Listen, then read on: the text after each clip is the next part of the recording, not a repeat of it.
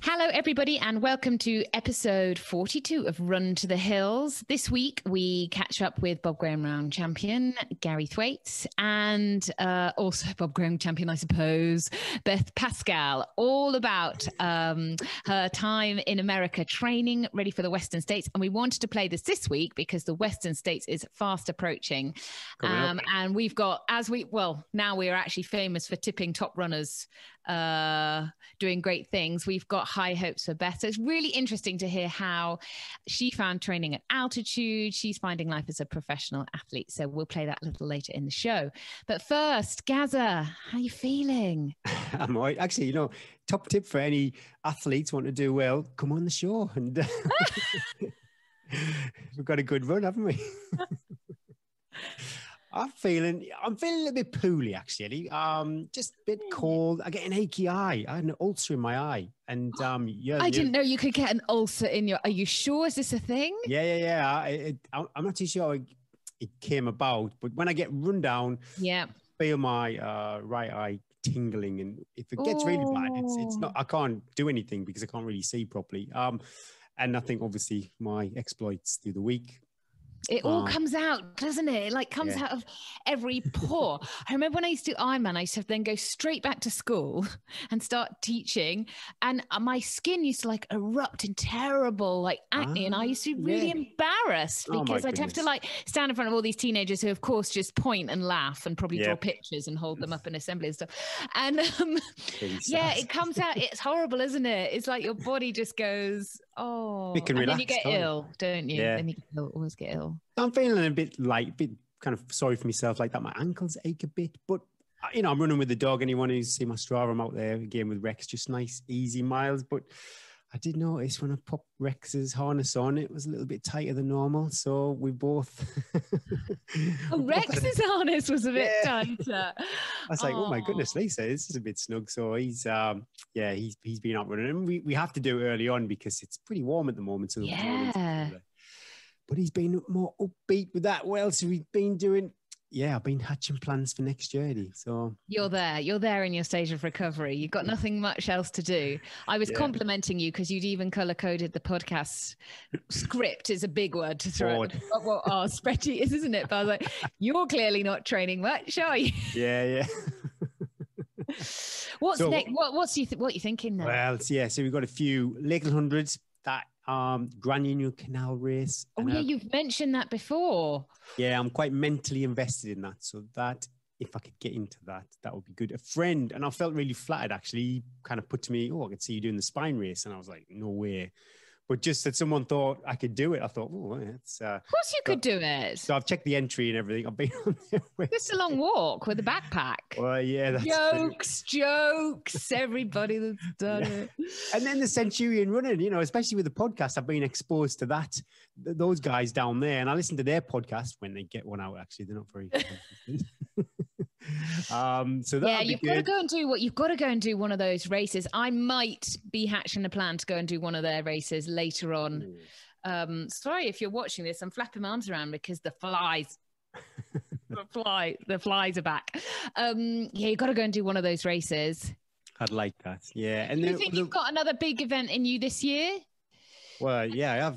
Well, you've got the St. Cuthbert's Way. So that's 100k. But that might not go ahead. I'm not too sure what's going on with that. With our relaxation has kind of been put back by a bit, and because St. Cuthbert's Way goes into Scotland, there might be some issues. Stop it. Yeah, I'm not 100% sure what's going on with that. They haven't got anything out yet. I think they're waiting for the last announcement. So what does the non-relaxation of relaxation mean? I've got a clue. Because I know that people were saying, well, that's great because like Lakeland 50 and 100 can be run like a proper race. So I think maybe it is like a phased starts and stuff like that. So many people in one place at one time. But yeah, I don't really know I know parkrun. I've seen a few things to do with parkrun. That's been delayed a bit, hasn't it? Yeah, so it might be something to just do with the amount of people gathering in one space. But what that means as far as events in Scotland are concerned, I don't know. So fingers crossed. Can you imagine being an event organizer? absolutely dreadful. But the other thing that's on my radar is a West Highland Way race.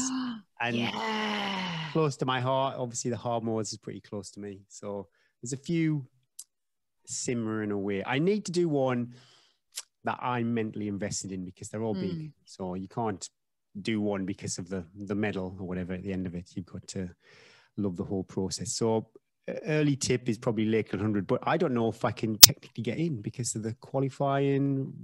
They don't have a list of events you have to do, but I think you have to have done a certain type of event, and hopefully the Bob Graham round will satisfy. Yeah, surely. I got the email from the Bob Graham round club saying congratulations, and hopefully every year new entrants get invited to a dinner, so I'll get the suit out. Get the chaps out on town. Yeah, out. Well, yeah, but what about you? My goodness, I've just yabbered on loads there. Oh, well. Yeah, all good. I had a bit of a down week last week. I think it was the come down from your Bob Graham round. Oh. I just felt a bit, low after all that excitement. I saw your Instagram story, and I don't know how to work it stories, so apologies if I didn't respond quick enough, but that was really sweet of you, Eddie. Oh, anytime. Yeah, do you know what? That sort of ties into my thinking. But yeah, I love the fact that you invested in a goal and you didn't achieve it straight away, and you had to go back and you had to work hard and you had to put in so many hours. Well, you and Neil invest so much time, and something I'm trying to get into my kids, every day, that this isn't something you just can't order it off Amazon. Yeah, that'd be nice. Wouldn't that be nice? Bob Graham round, $1.99 free delivery. But that investment in a goal and then not achieving it first time round and going back and looking at what happened, and I reckon the accumulation then of you actually achieving it was so much more than if you just kind of like Killian and turned up and rocked around. Oh yeah, definitely. I think I definitely did appreciate and enjoy it more. Yeah. I think that's huge. So last week I did my long run on Monday, and recceing this race I'm doing in a few months time, and I felt terrible. Like every little uphill, and round here there's no easy running, so it had like 1,200 meters of climbing in like 15k. I was like, oh no, why do I feel so terrible? Because I'm meant to be so fit. But looking back on I've done a lot of hard, fast training, really hard, fast training, and that's the beauty of then having a coach, because I put my plan. Oh my god, I felt terrible. Oh my god, I'm so terrible. I'm so terrible. I can't ever run again. I am not ever running again. And then they come back and go, you're all right. Take a breath. Calm down. You're being a little bit dramatic. Take an easy day. And then, so it was just being over dramatic. It was all fine. I think it's great that coaches have coaches. We talked to Damien last week, and he's got a coach, and so it's a great advert. I know I'm not coach, so I'm not the best person to say this, but it's a great advert for people who want coaches. When a coach has a different coach. Yeah, I love it, because I get my sessions, because when I'm not always coached, but when I don't have one, my training definitely suffers, because I write everyone else's plan, and then I'm like, what shall I do? It's like, I can't invest that mental energy into my own plan. I like having somebody overseeing it, because I either overdo it or I underdo it, because if you've got kids and you're busy, you feel tired a lot of the time, and you need somebody invested in you to go, now's the time to push, now's the time to relax, and somebody else to trust the process as well as you. And it's just somebody else to for me, a lot of I say, I think I need to do this. I felt good, so I did a couple more. It's very much my plan, but it's just somebody else and new ideas. I feel it's professional development as well, because there's new ideas, there's new ways of doing, because running is just running, but everybody looks at it differently. Everybody trains people differently. So yes, I love it. So we talked a lot about why I was tired and why I felt so terrible. And he very wisely said that, sometimes if you go and do a run and you expect it to be easy and then it's not easy, we then panic. And so he was like, right, take that mindset. So on Saturday, I had my hardest ever session to do. and this is a classic Eddie day in that I didn't have, one child was at a football tournament, one child was playing tennis, one child was at a birthday party. It was like 25 degrees and I had an hour slot in the middle of the day of which I could run up this mountain. Unfortunately, the mountain was also open to mountain bikers coming down at the same time, but it was the only mountain I could get to. Yeah. Grabbed a mate and said, can you look after Evie after a tennis lesson for 15 minutes? Because the whole session is going to take me an hour and 50 minutes. Yeah. She said, cool.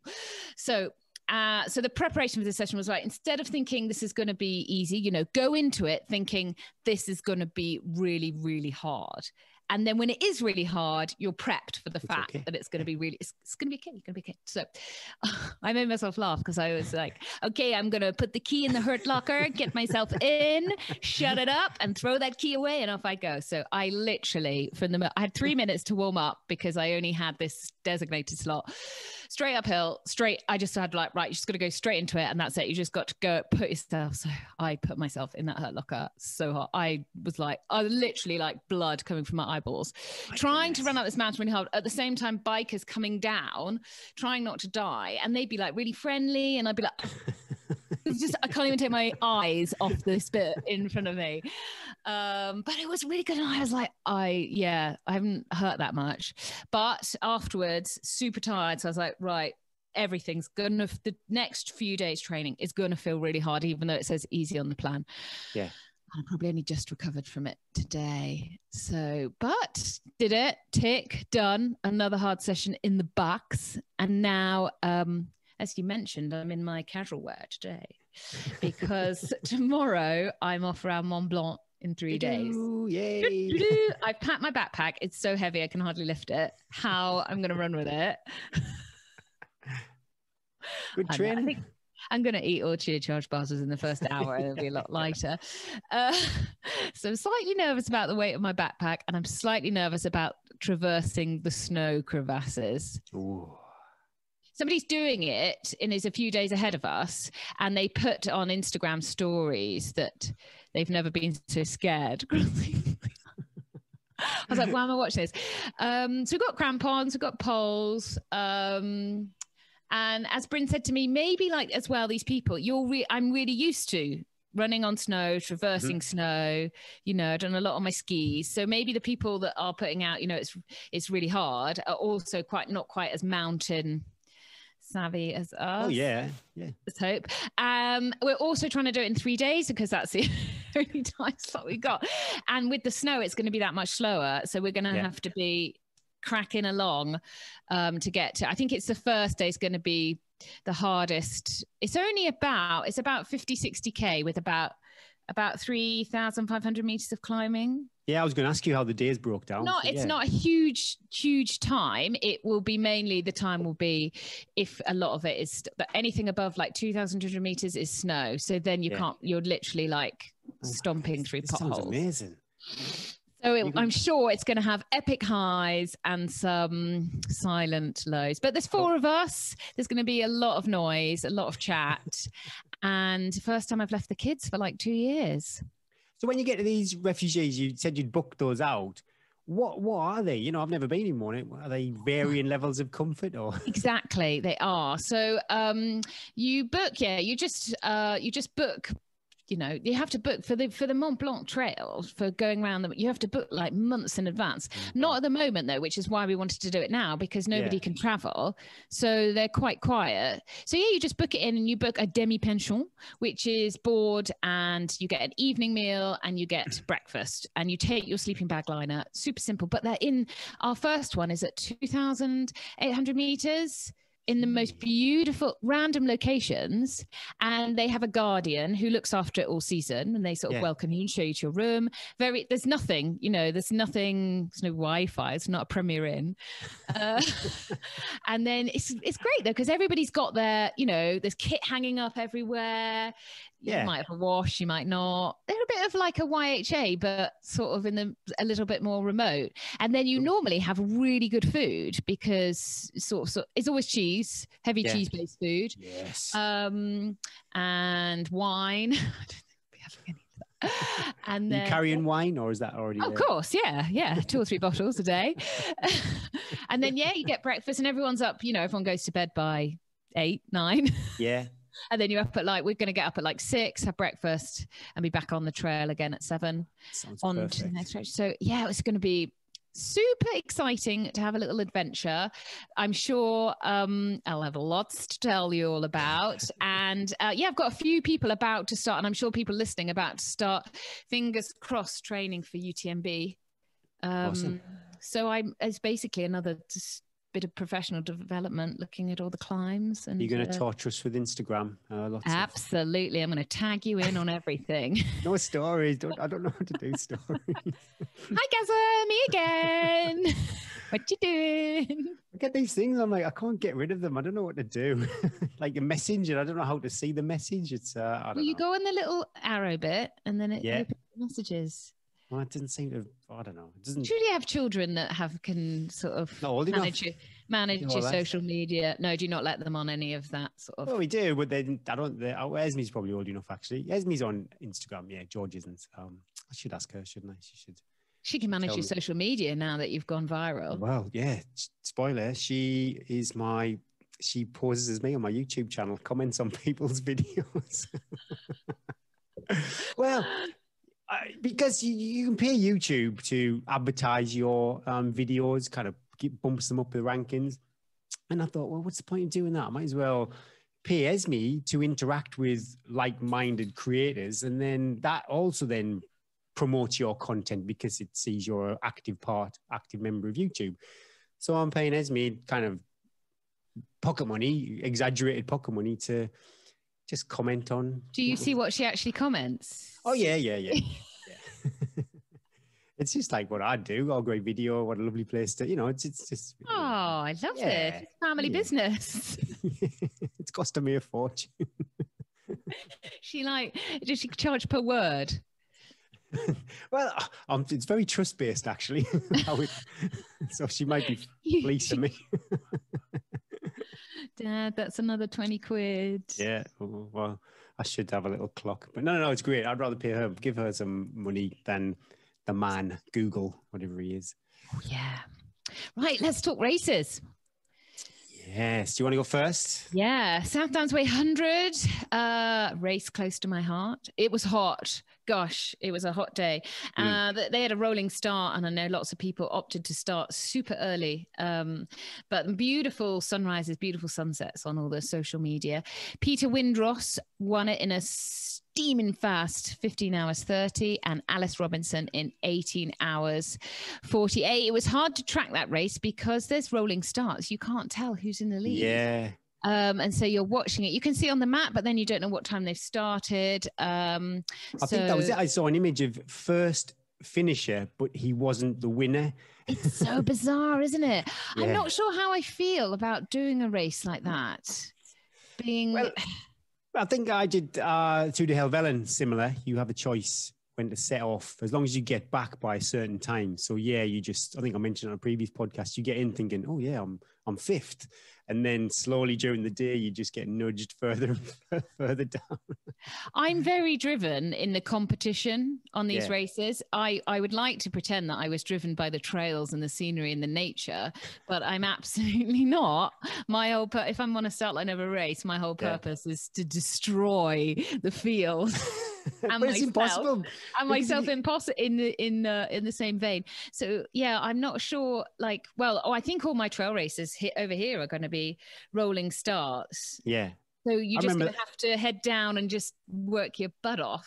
On that Tour de Helvellyn, I raced the guy John Butters from the last checkpoint to the finish.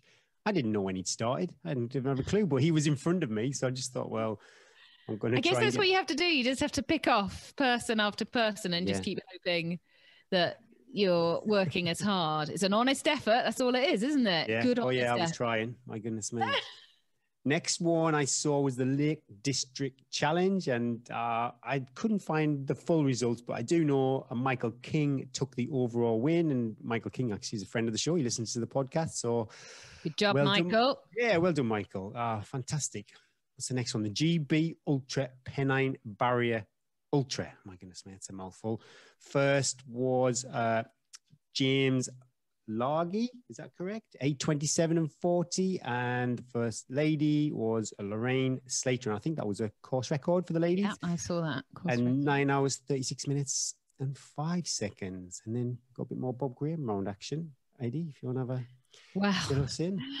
We popped in your interview with Charlie Parkinson, which you did record a couple of months ago, but we thought that it went really well with your Bob Graham attempt, and then you'd spotted that he was going to go for a Bob Graham round, and he not only completed it in 18 hours 58, but he broke the under 20 record. He looked pretty tired. Yeah, but that's good, isn't it? Coming in, he'd absolutely worked his socks off. Wow. So huge kudos. If you haven't listened to last week's, have a listen to Charlie, a young rising star of the ultra world, but also what a nice guy. Head firmly screwed on his shoulder. Yeah, and a real supportive family, I think. And also, I think I mentioned last week too, he's not just rocking up, he's completely invested in the fells and the trails. He loves it all. His whole network, his family.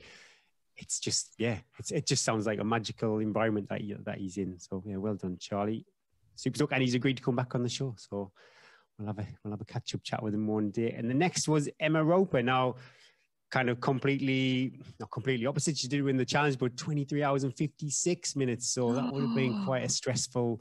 She wouldn't have been strolling into Keswick, would she, Gaza? Yeah. So, like I say, a different set of emotions, but definitely still left it all out there. And like I say, I always said before, like my Bob, if it was 23:59, I'd be okay. But that run into Keswick would be quite stressful. But yeah, well done, everybody. Fantastic. This week, we caught up with Beth Pascall. Actually, Beth Pascall's the fastest woman on the BGR as well, isn't she? Right, she talks a little bit about that, her training going into Western States, her life as a professional athlete, and of course, all our very wise and insightful questions, Netflix, snacks of choice. We delve deep into Beth Pascall's life. It was great to catch up with her. So here's her interview. Hi, everyone. Thanks for tuning in to the Run to the Hills podcast, and thanks to Chia Charge for sponsoring the show. Chia Charge is about people having real food on the go that is made from ingredients you have heard of, and they taste great too. They are part of the 1% for the Planet charity, and that means they give 1% of their sales, not profit, to environmental charities they believe in. If you like the sound of this, then head over to www.chiacharge.co.uk. We are delighted to welcome to the show. We are super fans, aren't we, Gary? I think we're more nervous about talking to Beth than we were when we had to talk to Elise McColgan. Yeah. Because Beth is truly a hero in our sport. One of the fastest women, if not one of the fastest trail runners in the world right now. She's fresh from a win at the Canyons 100 kilometer race this year already, and is busy now prepping for Western States in not long. It's not long, 6 weeks. She'll know the exact weeks, I'm sure. Hi, Beth. Welcome to the show. How are you? What have you been doing today? Been running already? Yeah, well, thank you very much for that generous introduction. I'm good, thanks. Yeah, I'm currently in Flagstaff in Arizona. It was an early start today. I drove down to a slightly lower altitude to get my run in for some better feelings on my run than training up high. And yeah, it was beautiful. I was running in Sedona, which is this truly incredible desert type landscape with red rocks, like red spiky rocks. Yeah, it's an amazing place. So yeah, I got my run in before it got super hot, and yeah, it's great to be talking to you guys. Well, I'm in France, but Gary's in cold, horrible England, and we should just tell our listeners now that this is last year you made a decision to throw yourself into running full time. You're a pediatric doctor. Is that right? Yeah. And you made the decision to try a year, maybe longer, I don't know, as a full-time athlete, and then COVID hit. Can you tell us a little bit about what happened last year and then how this year is going so far? Yeah, so I planned to it was only 6 months I was going to take off work. And kind of the window that I could just about squeeze in Western States and UTMB. Love it. So yeah, that obviously didn't happen, and I'm very lucky in that, you know, if there's ever a time they need doctors, it was very easy to change my mind and just work right through. So that was an easy decision to make. Things didn't look good last year, so I did the Bob Graham round instead. And yeah, I guess I'd always kind of planned to try again this year. But it was actually a much harder decision, because when I had to make the decision about whether to take the time off, and you have to plan these things a long time in advance and to get all the necessary sort of approval from work and things. And it was a big risk. I didn't really know what would happen.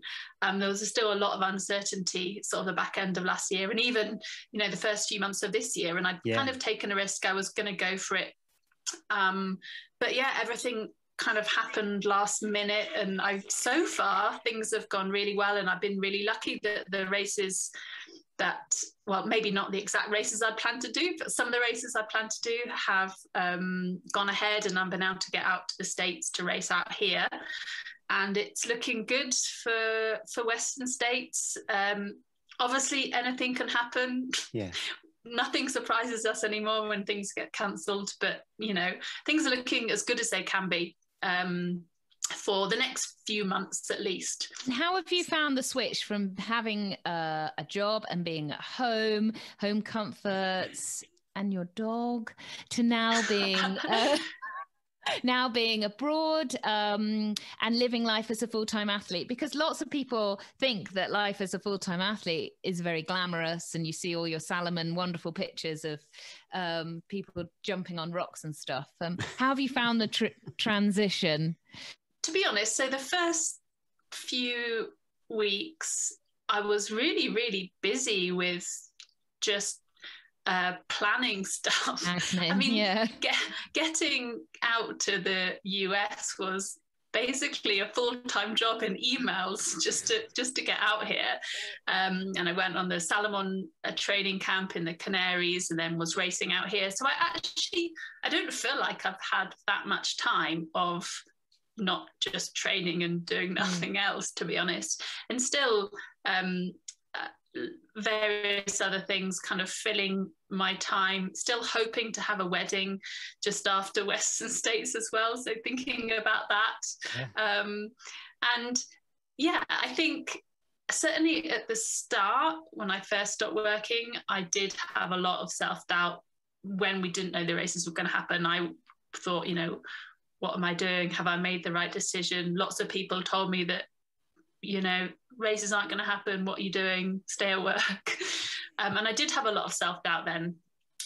But now, yeah, I'm content, I would say. I have enough meaning in my life just doing what I'm doing right now. And I think knowing that it's only for a short period of time helps as well. You know, if it's like I'd quit my job and this was it, then I think I would be struggling more with, you know, is this the right thing to do? And finding enough meaning just with running, that knowing that I'm going back to work after UTMB. It makes it really exciting, I guess, doesn't it? Because you're gifted this pocket of time that might be just like this once, so it's got an end, and you can just throw yourself into it with you know, with joy and just go for it.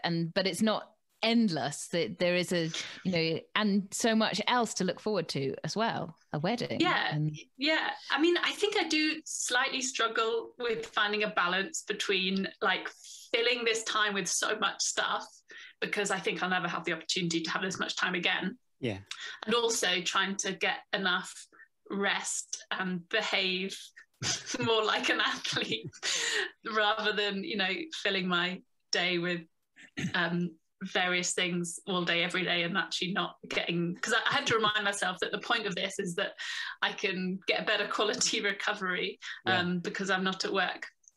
And have you seen that in your sort of like training, that you are getting more recovery? You're finding the sessions more beneficial? I think initially when I was in the UK, yes. definitely. Here, I think, as we were talking about before we started recording, I have struggled with, because I'm at altitude now, I have struggled with sort of the adaptation and haven't been sleeping very well at all for most of my time here. But yeah, certainly, you know, if I was working, I'd be even worse situation in terms of rest. So yeah, definitely. I think, I mean, it's difficult to say, but for sure this whole thing wouldn't have been possible if I was working right now. I was hopefully going to go and talk a bit about the Canyons 100K, if that's okay. A lot of our listeners probably aren't familiar with what the course is like. Could you kind of explain a bit what it was like, the kind of terrain underfoot, maybe, the altitudes and stuff like that? Yeah, so the Canyons 100K is in the same area as Western States, and the course this year was different to what it normally is. Normally they have a series of out and backs on the Western States course, but to make it a more COVID-friendly course, so runners aren't passing each other as much, they did a point-to-point race. Oh, wow. And a majority of that was reverse Western States trail. So mainly uphill.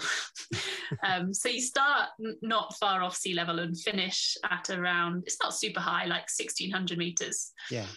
And yeah, mainly good trails, not all like super smooth, but mainly pretty fast trails.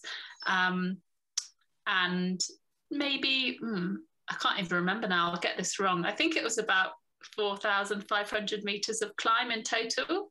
Yeah. But I think it doesn't sound like an awful lot of climb, but I think you forget that you need the downhills to recover between the climbs, and we didn't get as many downhills. So usually it's pretty hot, even in April, but we were lucky that it cooled right down for the race day. So yeah, it was ideal conditions. Yeah, but it was hard. It was hard. I found it hard, to be honest. And what time of day would the race start? Oh, I think it was 5 a.m. Oh my goodness, that's quite early. It's only lasts a day though. You were 30 minutes in front of the next lady. Did it feel like a close race, or were you kind of, I suppose, I don't know if there was an event that kind of made the second lady fall back a bit? If I'm honest, during the race, I had no idea where I mean, I knew I was in the lead, but I had no idea where the next woman was. So I was basically running my own race. I had no crew or anything. I kept asking people at aid stations, like, where's the next woman? And no one really told me. At one point I was told 10 minutes. Yeah. And that was right near the end, actually. So I couldn't really relax, even though that was clearly inaccurate. I couldn't really completely relax. Yeah. So yeah, I was running my own race. I was kind of conscious that I didn't want to push any harder than I needed to. Yeah. I wanted to, there's no point. I didn't need to win the race by 30 minutes. Yeah. And no, I don't think anything dramatic happened behind me. I think, the next few places were much harder fought than my own. I think there were, the next girls were racing hard right to the finish. I know second and third were really close. Yeah. I think I just was fit and had a good day, to be honest. And would you be allowed pacers in that event? Normally, I know it's pretty common in the States, isn't it, to have a pacer with you? I'm not sure about Canyons. Maybe. I think you are normally allowed, just not this year. But for Western States this year, we are allowed pacers as usual. Okay. Yeah. And yeah, talk about Western States. Obviously, 2019 was a really good year for you. 4th finish, I believe. Why Western States? Is it what is kind of so special about that event? I think I like it because it's kind of small and intimate, and because it's so hard for most people to get in. Every single person there is like living their dream on that day, so cool. Right? Yeah, it's not like, everyone is there. It's such a special occasion for every single person. There aren't many people there.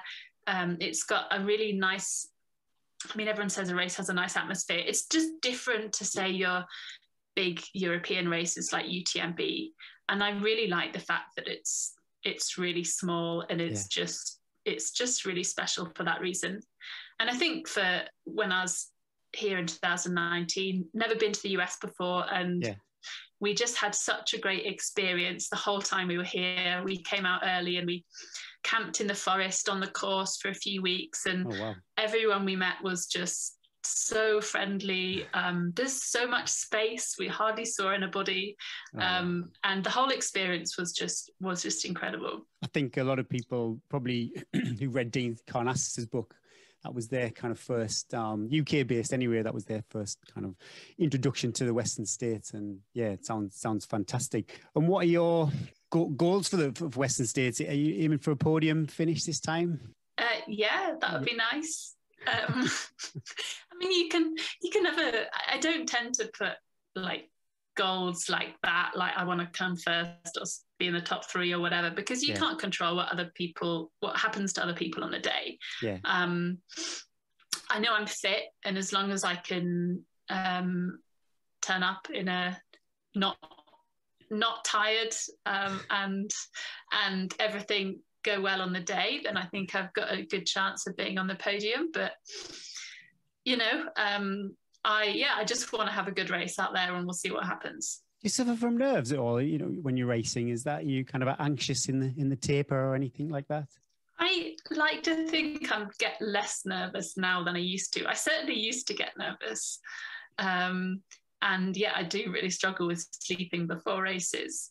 I don't know. I think the last few races I haven't been nervous at all, I have to say. With this, like maybe because my build-up has been different and I put more into my build-up, I'll get more nervous.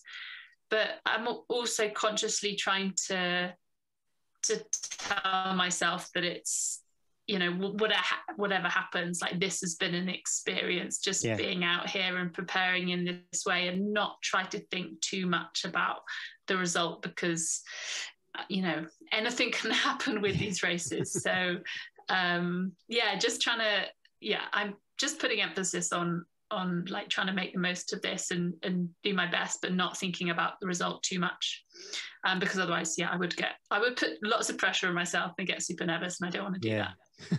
And how has it worked? I've seen, full disclosure, I follow you on Strava, so I see you've been in Spain and then in the US, and obviously with all the kind of travel restrictions as an international athlete, how I'm super curious. How does that look for you?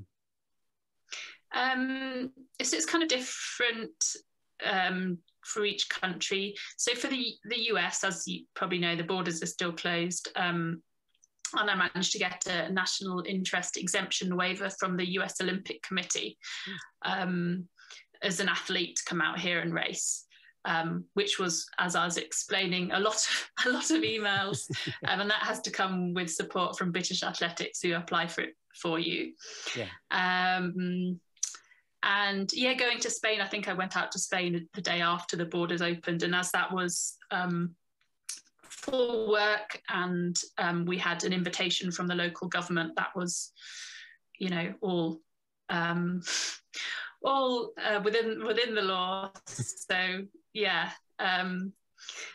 I think, I feel like I guess I did get some criticism for traveling, but I think that's from people who mainly don't. They struggle to see what the difference is between like the everyday runner and then what we're trying to do as trail runners, just because we're running the same races. But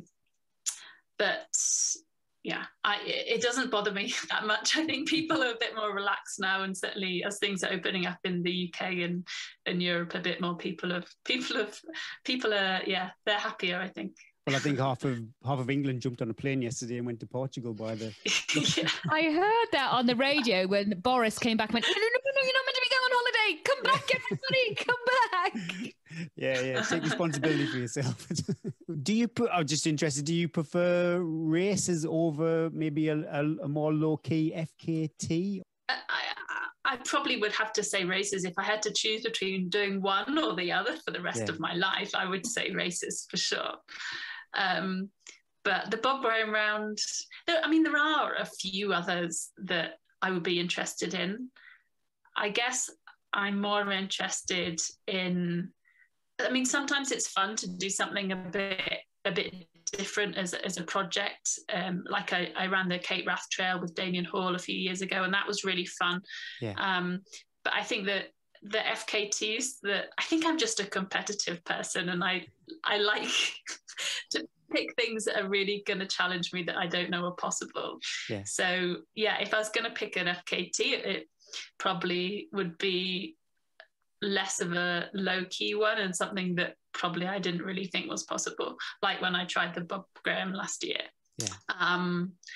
But for now, racing seems like a novelty again, so I'll stick to racing. I'm really scared to race when it happens. I think I've got a physical race in July, and that's going to be quite, because I've been spoiled just going off to the fells for hours and hours and pretty much nobody around. But on the start line, that's going to be pretty freaky. How would you taper differently for an FKT? I know, because you see with the Bob Graham run, for example, you can be a bit flexible about the start date. You know, if you get a bad weather window, then you can move it, or would you just taper and fingers crossed you went on your planned day? Yeah, I would approach your taper the same way, I think. And there's always going to be some risk there when you're planning an FKT. And you just have to hope for the best. But that's just part of it, isn't it?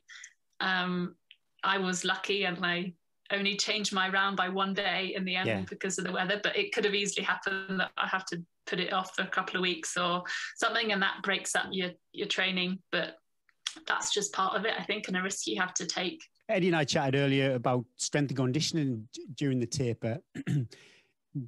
Are you kind of diligent with that kind of side of things? Yeah, I do strength and conditioning 2 or 3 times a week, fairly religiously.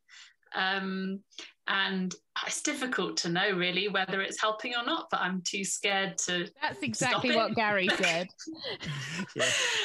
I'm not injured, so why would I stop doing it?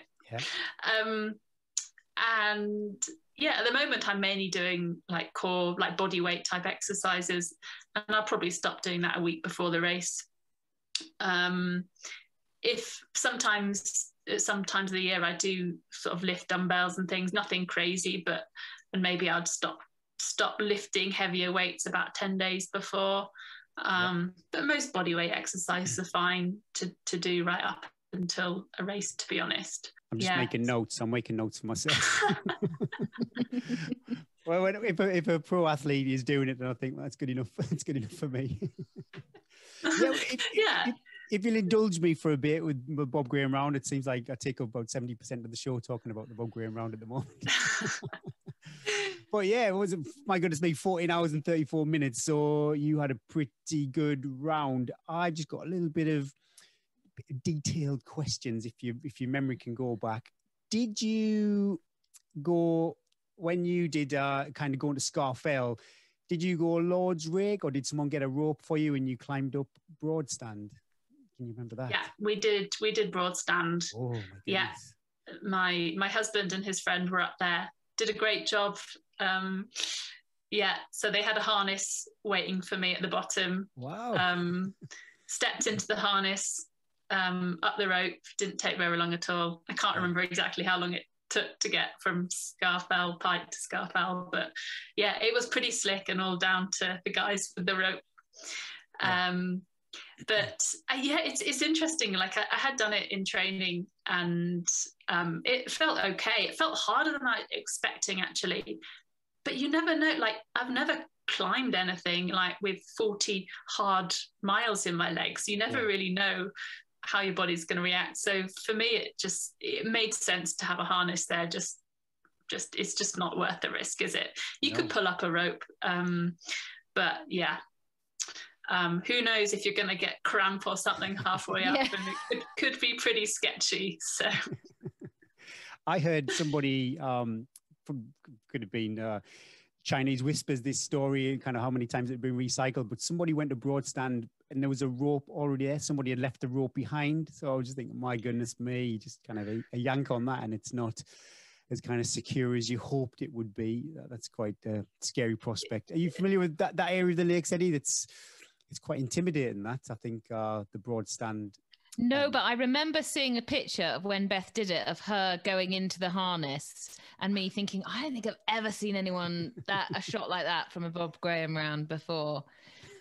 That's not what you're doing, Gary. No way. I'm straight up Lord's rake. I stood at the bottom and looked up and just thought, no, that's not for me. But the next thing, which isn't for me, I'm sure when you came off Blencathra, you did what is known as the parachute route, which isn't your classic Horsfeld or Doddigfell. Was that a conscious decision, or your kind of paces on the day just ran off the edge and you followed them? No, that was a conscious decision, and I'd tried both. I'd tried Horsfell and the parachute a few times, and yeah, just felt like it was quicker, to be honest. Especially when Horsfell's a bit wet and greasy. I think running on wet and greasy heather and a few rocks is better than just rocks. And once you know a good line down, and I was lucky on the day I had guys who knew the way to follow, but I had recce'd it, so I knew roughly where I was going. It seemed faster to me, but who knows?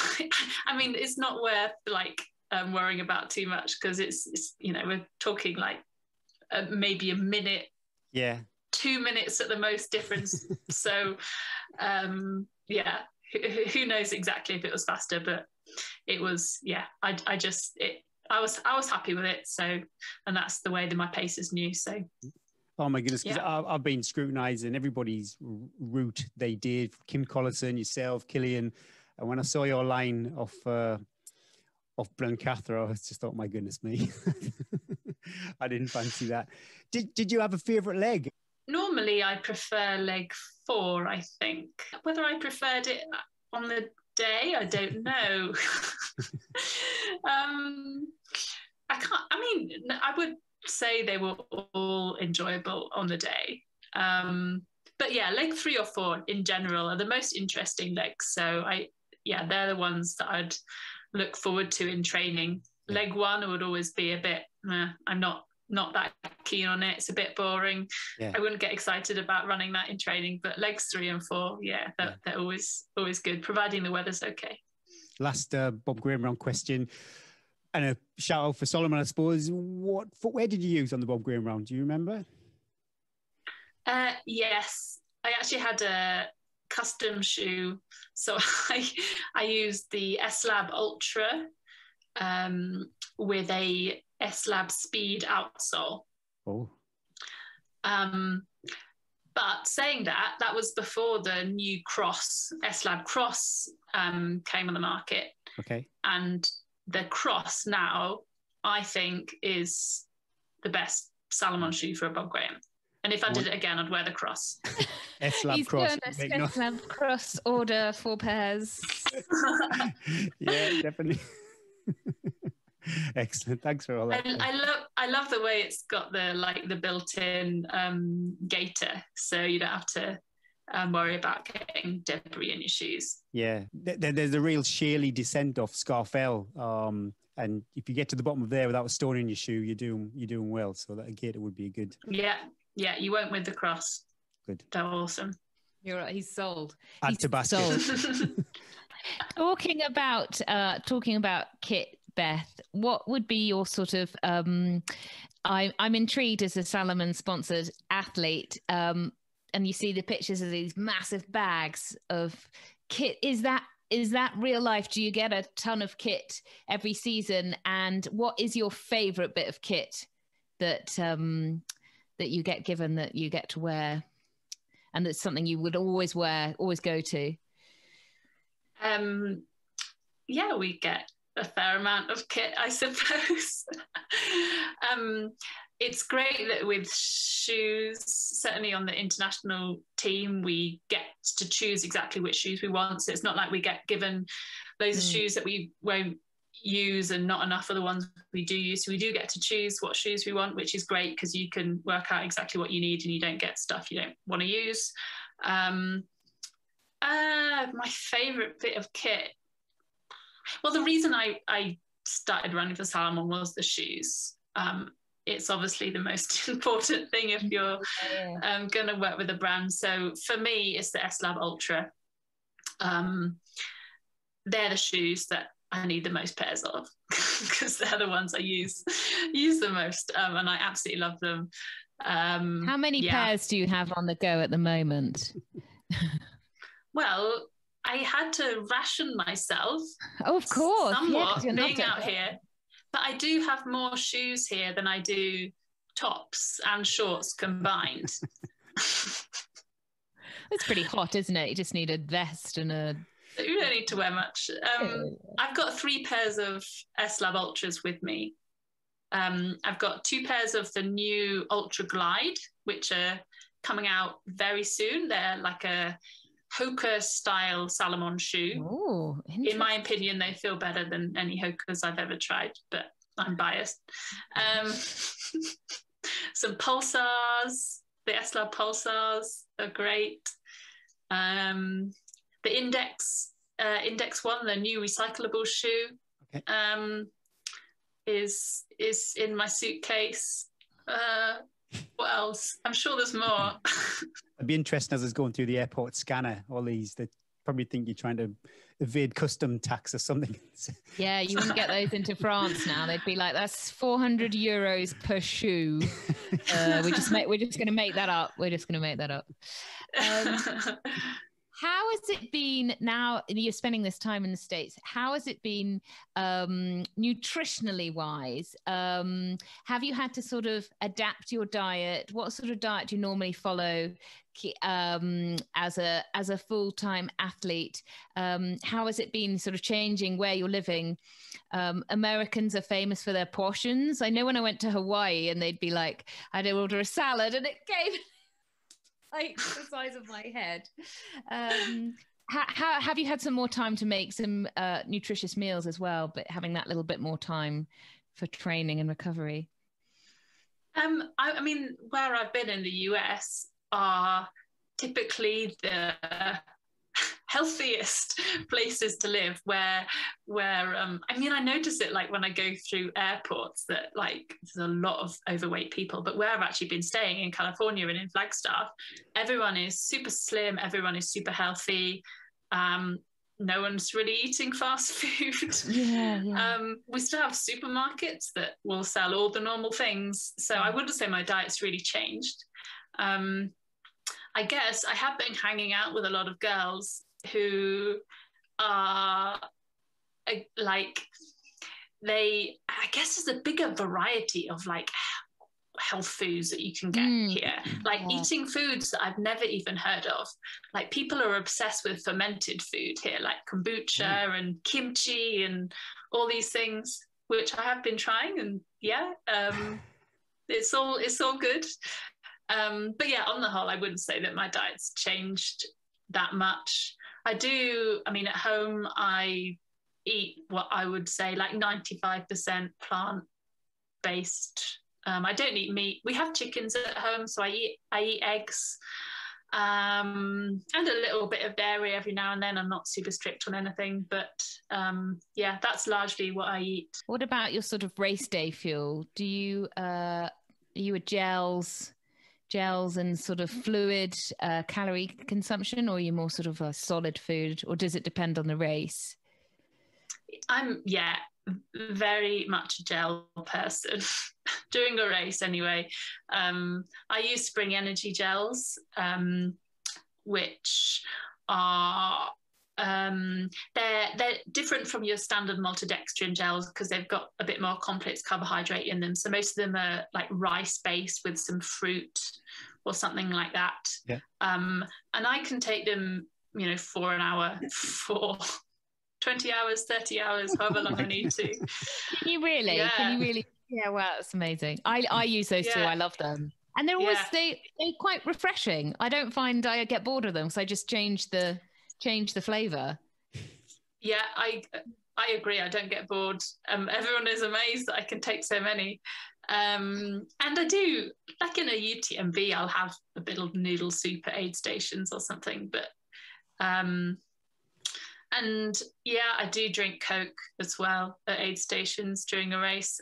Never in training, but it's, for some reason, it is always a thing that I want, especially when it's hot and I'm at the aid station. Do you hit the Coke quite early into a race, or do you like, I've got to get so far before I go down, I start shouting Coca-Cola at the crew?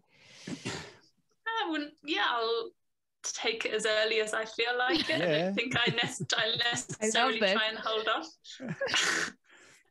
That's the only time I drink dandelion and burdock and Coca-Cola is out of the back of a boot at a checkpoint somewhere on a race. It's great. I love it. I always like to ask our guests what they have recently binge watched, or it doesn't have to be binge watched, or what you're enjoying currently, maybe on Netflix or Amazon, anything like that. Any good shows that you could recommend? Well, I have to say, it's been very hard for me not being able to finish Line of Duty being over here. Oh. It's impossible. It's not possible to watch it. I have done all the it's just not possible to watch it in the US. There must be someone listening that can help Beth out with this. This is terrible. Please, if anyone knows how to send you a lace, an old lace from her Salomon trainer, if you can. You can get football all over the world. Surely someone can stream Line of Duty. I just don't know how. So I have struggled with finding good things to watch, if I'm honest. I have recently watched Designated Survivor on Netflix. It's good. It's not Line of Duty, but that is the thing that I've watched most recently. I've never watched one episode of Line of Duty. Am I like the only person out there? Well, I assume so, yes. Yes, Gary. Well, we've only just started. We started from the beginning, and I think we're on about series 5. But I can't watch it every night because otherwise I can't get to sleep, because I start thinking that I'm in some sort of terrible crime drama. I'm not making a stand or anything. It's taken us a while. I'm not making a stand. It's just it's not on the roster. No, it's not kid friendly. It's not for the kids. And any guilty pleasures? I saw some wonderful pictures of you with a massive pint of beer around the Mute Hall, Keswick, last year. Any go-to guilty pleasures after a race, or just something you can't say no to?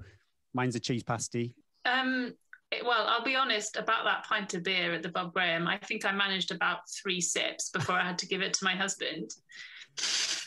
He was like, "That's enough. That's enough." I do enjoy a beer, but not straight after a race. And actually, the thing that I most enjoy at the end of a race is stopping eating. Like, I don't want to eat anything. Yeah. Like, it's a question always people ask me, and like 24 hours later, just all the carbs, pizza, but lots of salad as well. Absolutely nothing sweet. After, this is going to make me sound really, really sad, but after the last UTMB, we went to a bar and I had a green tea. It's all I wanted. I think at that point, your body is telling you exactly what you want. You need some tea. I was going to ask you, my next question was, are you a tea drinker? And if so, have you taken tea with you? I'm not a massive tea drinker. I'm more of a coffee drinker. And this is a problem, I have to say. The coffee, like your standard American coffee, is not the coffee I like to drink.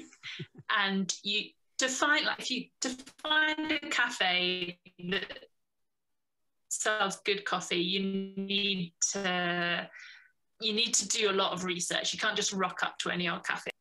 Yeah. And last year, my husband and I did invest in a coffee machine after many years of research. And now I'm like a coffee snob, and I'm really fussy. And yeah, it's something that I've struggled with most. The altitude and not having like an abundance of really good coffee readily available. I would have thought Flagstaff would have been coffee line of duty. I would have thought Flagstaff would have been great for coffee. That kind of. There are some good coffee places here, yeah, but you have to seek them out. Australia, that's where you go for coffee. There you have it. Melbourne. Yes. Melbourne coffee culture. That can be your next stop. Okay.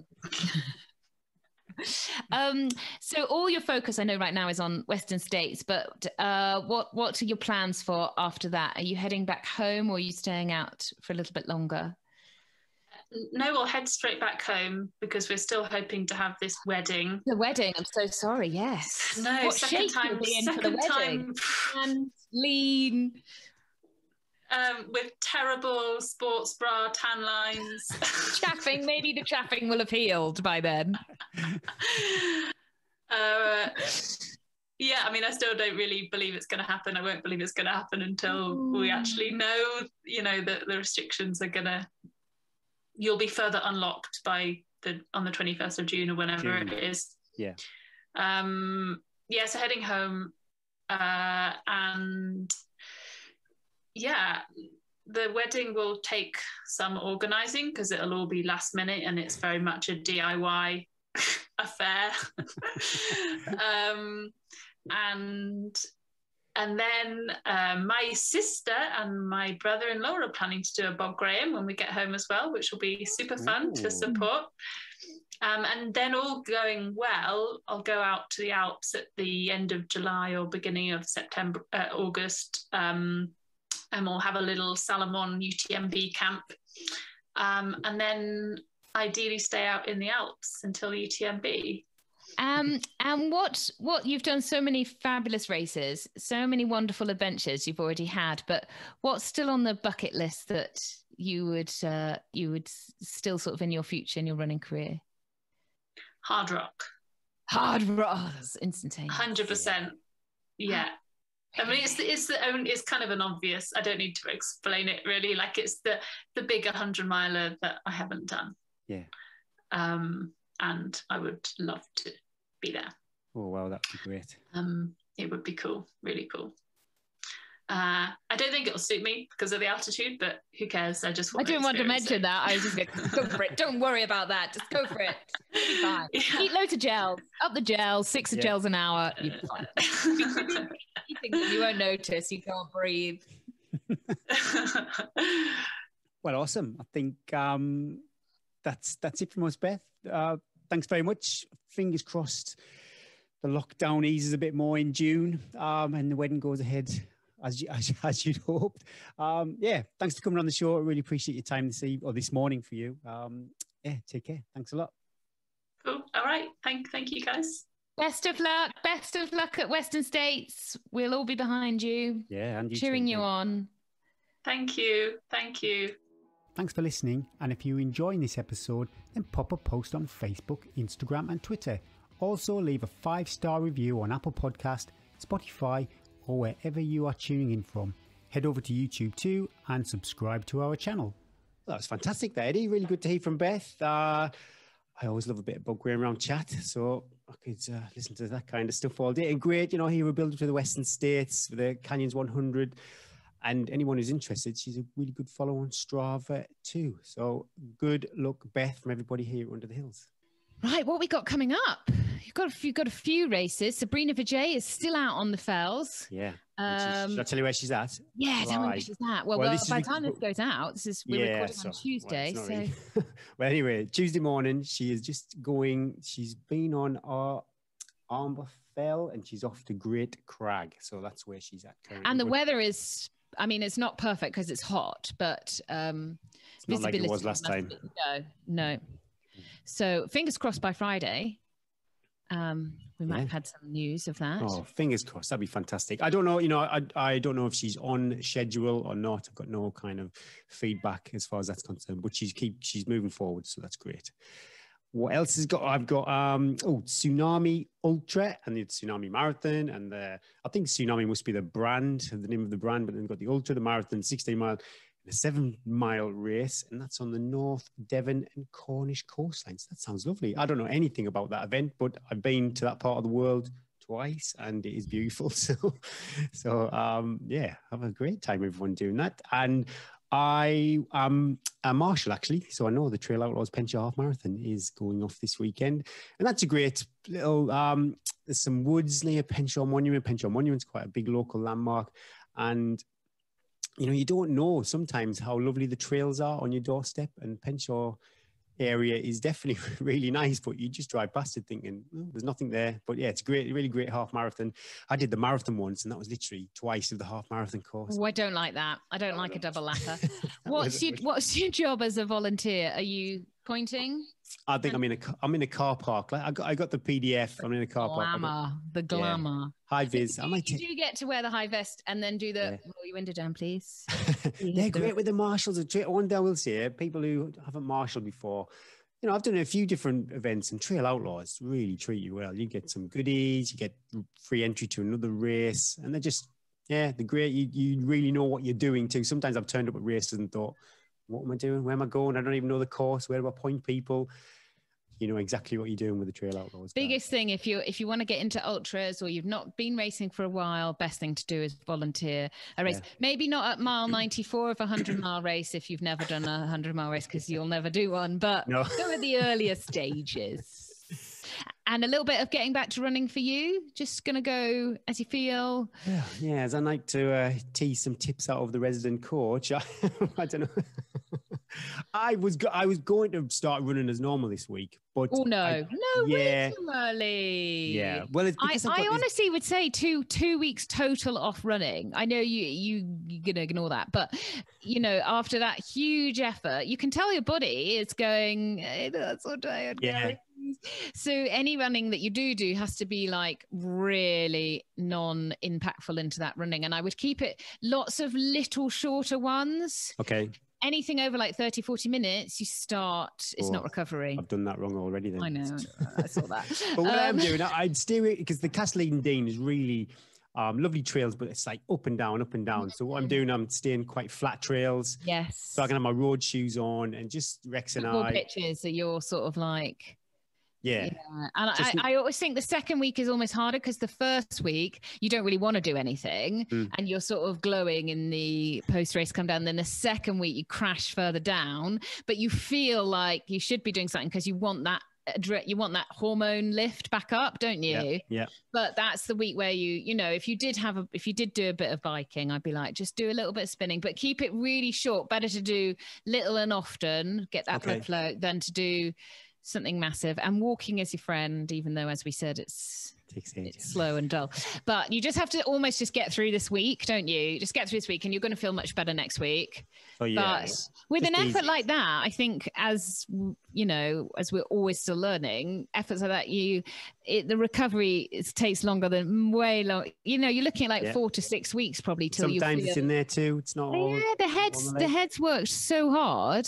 Yeah. And I think that's where a lot of people go wrong, is that we don't respect after a race. And I'm guilty of it, and everybody that we all are. My goodness, we all are. We want to get back out there and want to get back out running, but you know, if an Olympic marathoner runs a marathon, they're like 2 weeks total off, you know. Yeah. And I do see that. I remember listening to the podcasts and see people like Kipchoge, or, you know, people who do for a living.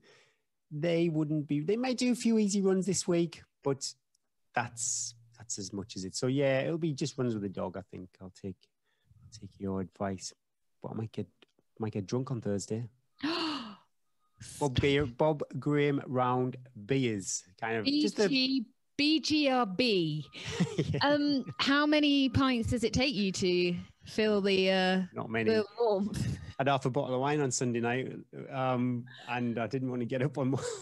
So it doesn't take much. I think 4. That's it. I'm on it. I'd be under the table. It's a sniff of the cork for me. It's just nice, you know. There's a lot of the guys who were there on the weekend, obviously, and we used to have a drink after a run on a Thursday. So now we can do that again. that's what we're going to do. But no running. I said to Neil, are we running and drinking? He's like, sent me a text back with his face with crying and tears like, no.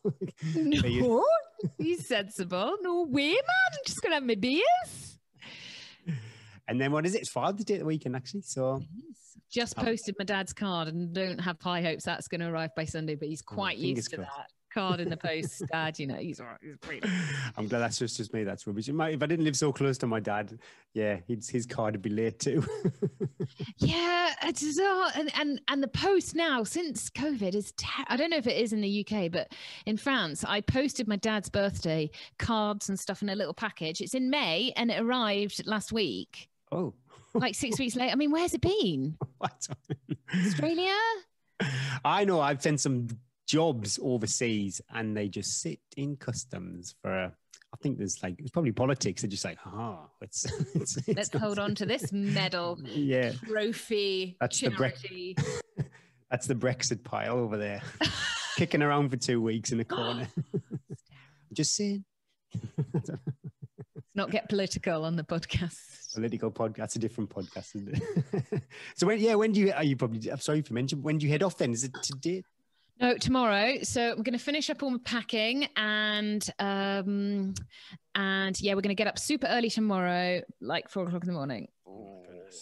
Bit of breakfast, and then we're going to drive to Chamonix. We're actually not starting in Chamonix. We're going to start in Les Houches because it's a nicer. Otherwise, you have to run the long sort of trail along to Les Houches. We're going anti-clockwise, which is the most popular way in the way of the UTMB. So yeah, we're going to start as early as possible so that, because the snow is going to take us that little bit longer, we're not stressing to get to this. So we're going to try and do the first day in like 12 hours. Because you will also want to be able to, like, you know, got to keep you up to date on the gram. Yeah. And if there's a nice refuge, stop for a Coke. And we're all different abilities, you know, got strengths and weaknesses. So we don't want, you know. You're not going to ditch anybody, are you, Eddie?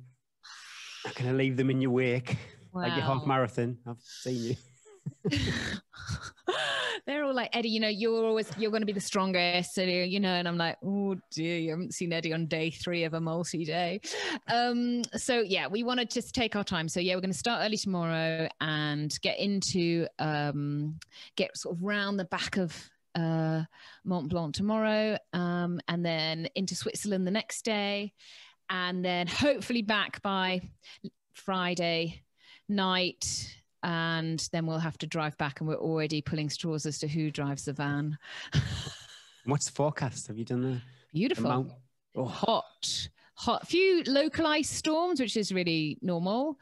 And what's the mountain temperature? You know, I know the snow up there, but what are you looking at? Yeah, it's like 25. Oh, well, wow. It's easily like 25 degrees here. And it's not cold overnight, which is really good. It's like 15, 16 degrees. Oh my goodness. So we might have a few like storms later on in the evening. So that's why hopefully we'll be nearer the refuges, or we'll just have to head down low if there are storms. And yeah, hopefully back on Friday. Yeah, it'll be late, drive back. No beers probably then. Sleepy Eddie. Oh my God, I'm going to be a bit broken, aren't I? That's a lot, isn't it? Yeah, back for a weekend of then, I think Dad, after being on 3 days solo kids duty, will be... Yeah, hand them straight over. Football. Oh, did you watch the football? Do you watch the football? No, I'm terrible. Yeah, I don't watch it, not really. Well, that's what he'll be doing, and I'll be on... probably try and watch. I'm only going to take one set of kit. I'm not sure if that's.